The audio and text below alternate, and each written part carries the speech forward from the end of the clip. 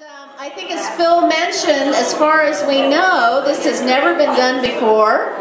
And poor Quang, he thinks I'm a crazy woman. I came up with this idea a few months back, and I said, if anyone can do this, it's the two of these artists who have such admiration for each other's work. They've painted never on one canvas before together. But if anybody can do this amazing feat, it's these two artists. So we're going to let them go at it. So Kevin's going to paint the high spots, and I'm going to paint the lower part of the paint. Immediately there's a technical problem. Because his perspective is a whole different composition than my perspective. Right? So we didn't think about that. So first of all, when I set up a still life in the studio, usually I have one light source on it because that makes it more poetic and more beautiful. But here we have spotlights coming from every which way, which then kind of isn't really about the lighting anymore, right? It's about local tone, yeah. It's color and structure. Like, you taught them well. So yeah, so it's really about shapes. It's not about light. In this case, you can't be painting about light. And so the most difficult part then, I mean not most difficult part, but then the real question is structure and composition. Where do you go with that? And Kevin's so good with that, I'll let him start with that. So we'll just switch off. Blame it all on me then. No. If it's that, you just keep changing. What I say about painting is that if you make, is that not high enough for you, Kevin? Feel free to raise it. With painting is that if you make a decision, it's always right. Right? If you don't make a decision, that's where it's wrong. So whatever decision you make, I'm sure it's the right one.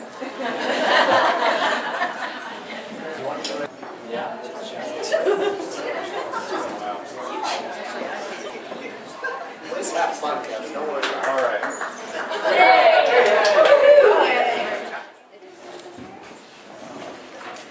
Rocco Schmatko.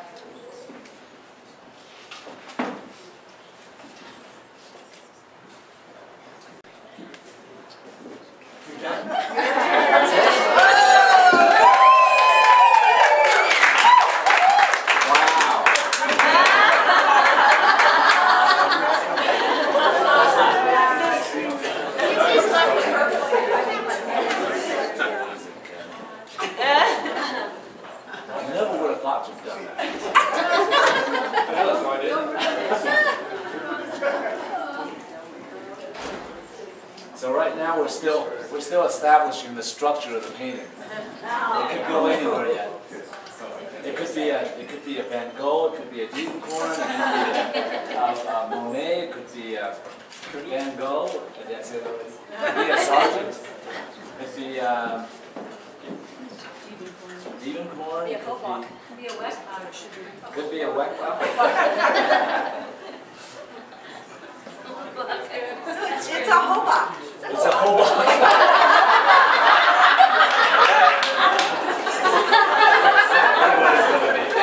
Or a Weckbach? Weckbach. Depends on who gets a Weckbach. First thing on the phone, they sound good.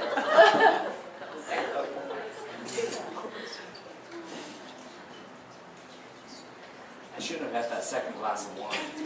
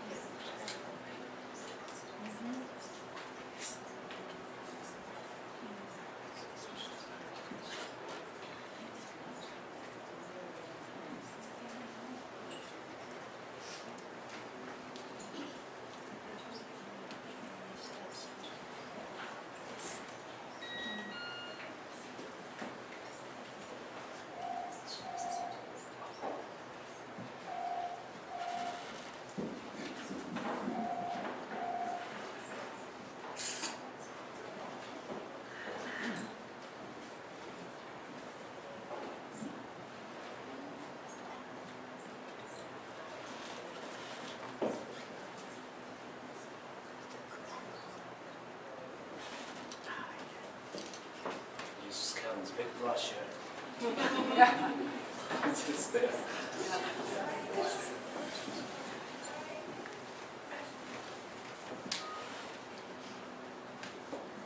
I'll leave you a few pieces. A little fun left, Kevin. Don't worry.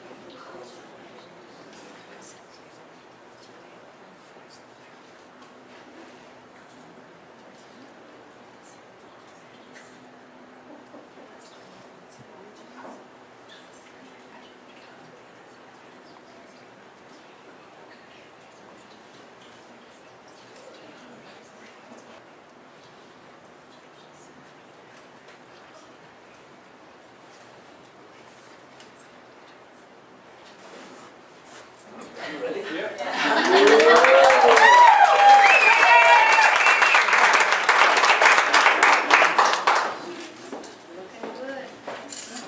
How will we match that color now?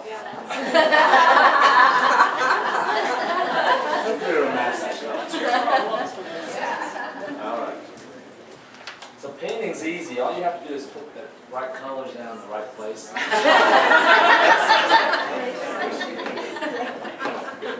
No big deal. Yeah.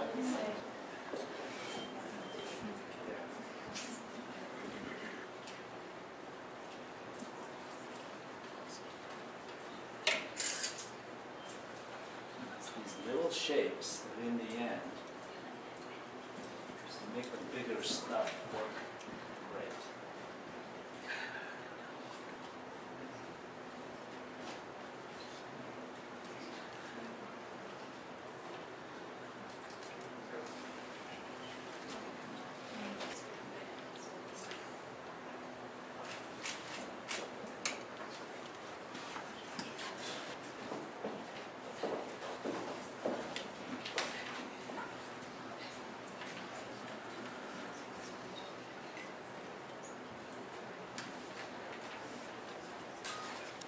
I like how Kevin established a really beautiful quality to the paint. So I'm happy, I get to play with that quality of paint, which is fun.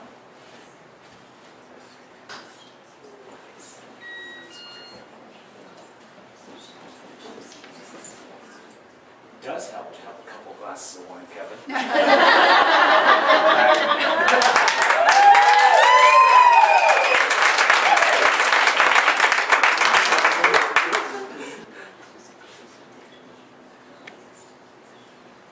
What is this like for the two of you? What is this like for the two of you doing this with an audience, doing this the first time? Have you ever been blindfolded in front of a fire squad? Is that bad? Something like that. Yeah. Except you don't get the blindfolds in this case. Yeah. What colors were on the palette? Oh, color. I start with titanium white, and then usually I have cadmium yellow light, but we don't have that in right now, so it's cadmium yellow medium, Okay. deep, and then cadmium orange, cadmium red light. Then we have alizarin crimson. It goes to ultramarine blue, cobalt blue, viridian, permanent green light, and then have some dark umber color, probably burnt umber, and transparent red oxide, and yellow ochre, etc. Good. But I don't ever have a set palette. I'm totally open to playing with whatever colors is there. I think Kevin's that way too, right, Kevin? Yeah, I'm that way. I forget what my latest favorite color was. Some weird color. Payne's gray of some sort. Oh, I loved it. There's no such thing as a muddy color. That's right. It depends on what you put it next to. Yep. And the biggest reason for muddy color is not that the color is a bad color, it's that it doesn't have shape. That's the secret. That's first, yeah. Yeah. So I tell everybody, there's actually three things to create muddy color. The first thing is shape. Yeah. The first thing that you have to look for is shape. Shape is everything. Then the shape is okay, then it's maybe the value. Right. The value's off. And the last thing is color. Right. So when I talk about it, it's shapes, value, color, then texture, and edge. Yeah. So if you have your shape, you can give that shape any value. If you have your value, you can imagine that value being any color. And then once you have the color, you can build that color up with many different colors to get that color. So it makes a lot of sense. What was the last thing? Edges. Oh, just the edges, quality okay. of edges.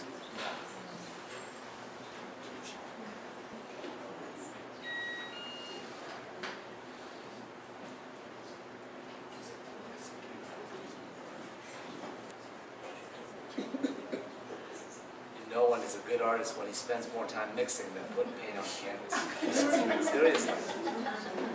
You said that's how you know he's good? Yeah. A good artist will spend all this time mixing, and then flip. Mix, flip. So that means that the brush strokes are really deliberate.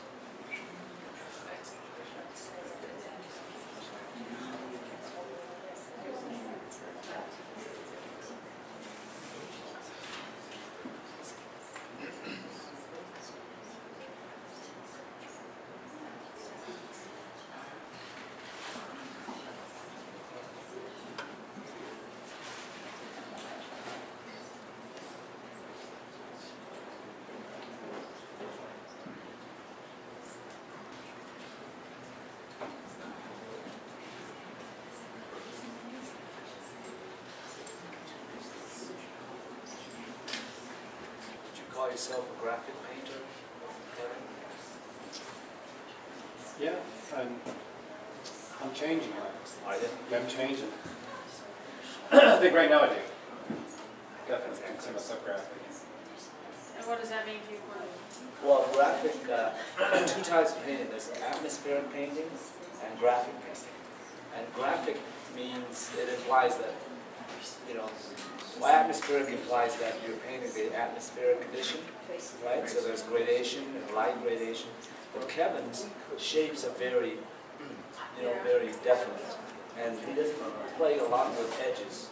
I play with edges. Yeah, so you get form, space. So Kevin, he doesn't deal with soft edges, but his value is so correct that you get this wonderful atmospheric quality anyway. What did you say again about what defines graphic painting? How did you describe the graphic? Well, let me define atmospheric. The key word there is gradation. Okay. Right? So you see this light hitting the wall, it's brightest where it shines, and then it grades away, it gets darker. So in nature, light tends to grade, but in atmospheric painting, you're very sharp. There's not much gradation. With the graphics? With color, with values, with lines, with edges, everything is more delineated. With graphic, not atmosphere. Right, with graphic, that's correct.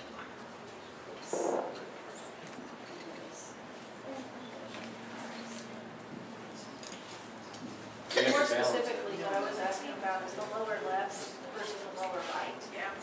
Down in here? What are you thinking, lower left versus lower right? I don't know. I think just changing the color shift is kind of interesting. But that's a different shape, it's got a different break and a different structure. I kind of like this violet that was down in there. I thought it needed something color-wise to kind of bring your eye down a little bit. Yeah, kind of anchor those colors. So now I'm just sitting on the top. Bottom part change that. We'll see.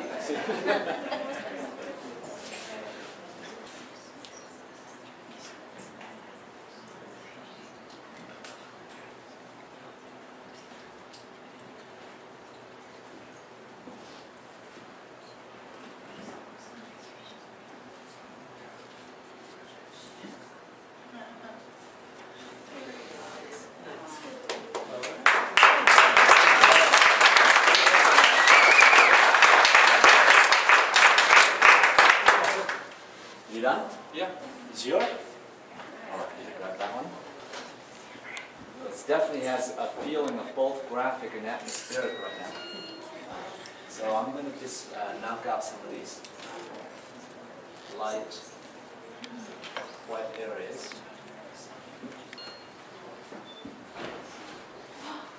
Ooh, that was good.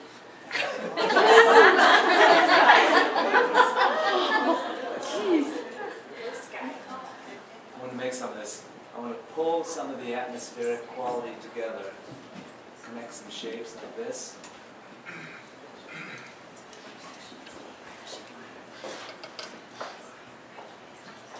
Here comes the fun part, it's the shape connection.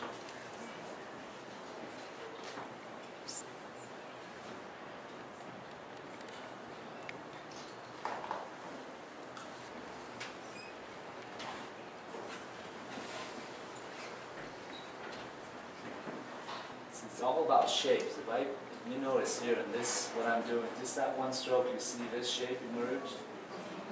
I'm actually painting that shape as much as I'm painting the shape behind it here, which is a different value note.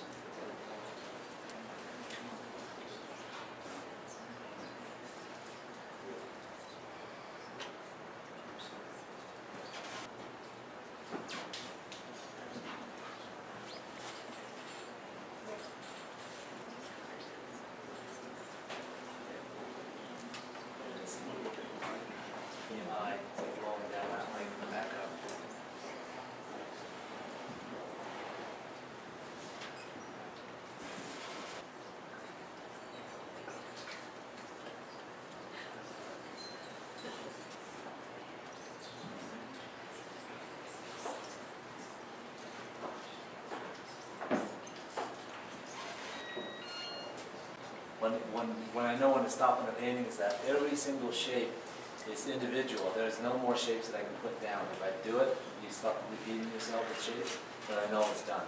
So right now, and that could start and end with 3 simple shapes in a painting. But in this case, we're breaking it down into like areas like this.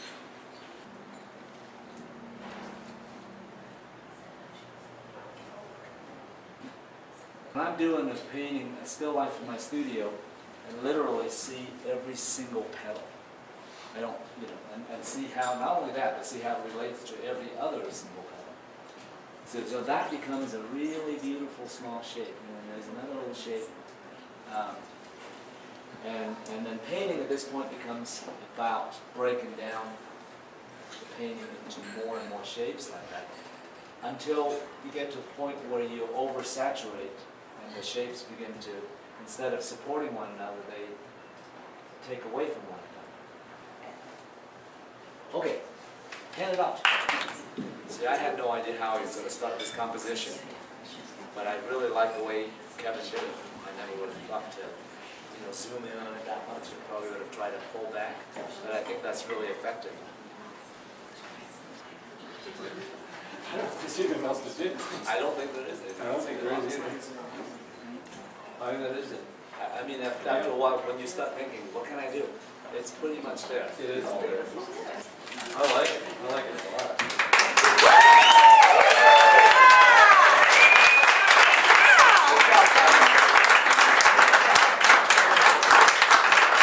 I'll never do that again.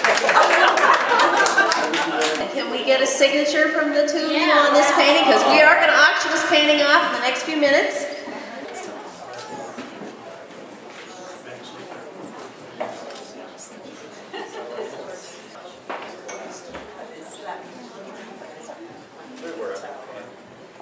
people behind.